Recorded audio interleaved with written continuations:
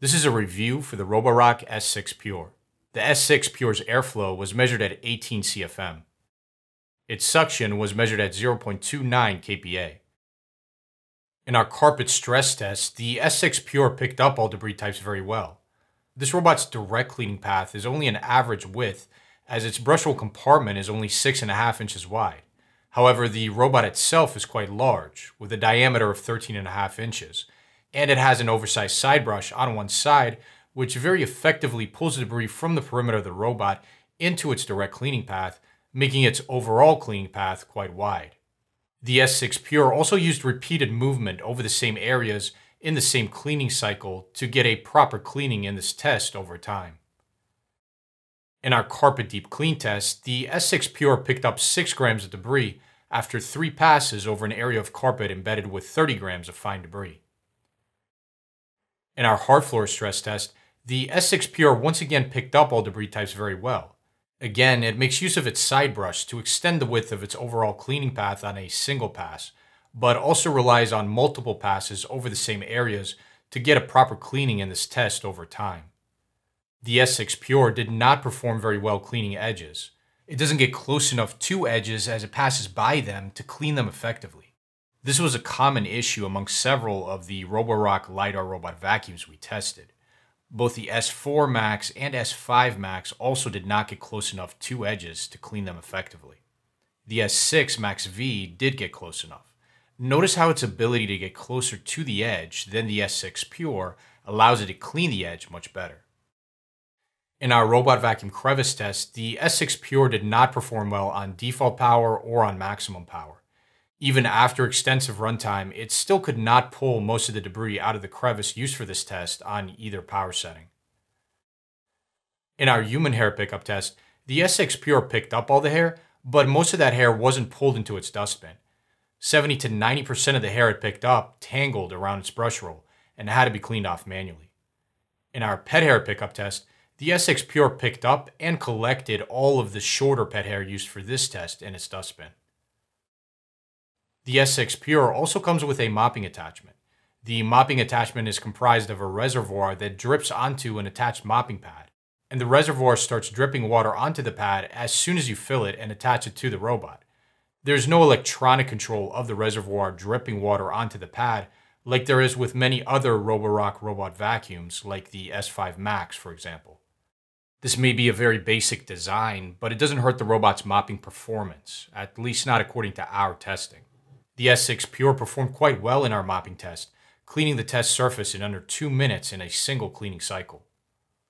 We tested the robot's cleaning efficiency and coverage in 2 different environments, an empty room and a cluttered room. In our empty room testing, we see the S6 Pure's very precise cleaning pattern demonstrated very well. Note though how the S6 Pure only moves in vertical rows in this first test and only moves in horizontal rows in the second test. It alternates between vertical and horizontal movement in consecutive cleaning cycles, as this improves its chances of it being able to pick up especially stubborn debris. We would have preferred to see it alternate between vertical and horizontal movement in a single cleaning cycle to improve its chances of being able to pick up stubborn debris in a single cleaning cycle. This is a bit of a nitpick though.